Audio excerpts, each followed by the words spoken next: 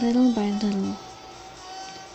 It's funny how things change slowly until the day we realize that they've changed completely. Quote by Nancy Gibbs. Change isn't something that needs to be overwhelming if you actively pursue change in little ways every day. This brings me to the idea of trim tabs, invented by philosopher-engineer Buckminster Fuller.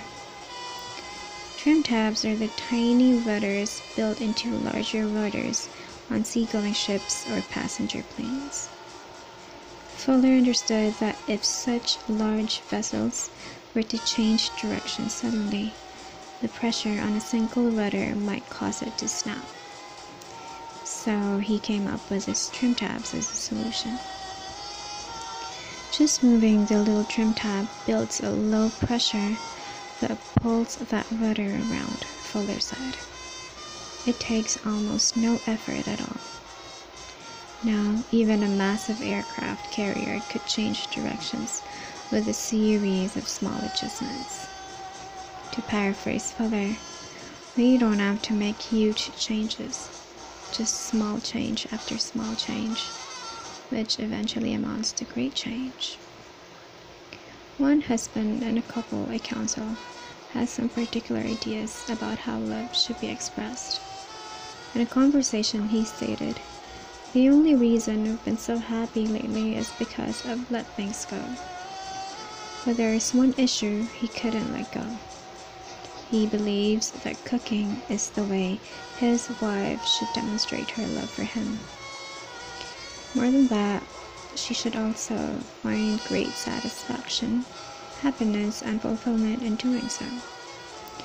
So in this worldview, an uncooked soup is proof that her love for him is lacking.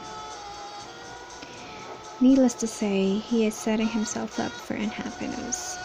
And undercooked soup happens, and I'm not inclined to believe it's related to any lack of love.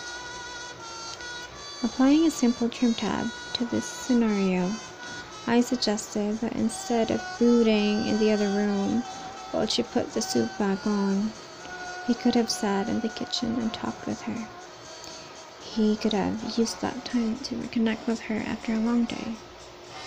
The change I encouraged him to make was to recognize her efforts, to focus not on what may have gone wrong in the kitchen, but on the things that went right, and on the time and care that she put into the menu, shopping, and preparation. The love was in the effort, not the outcome.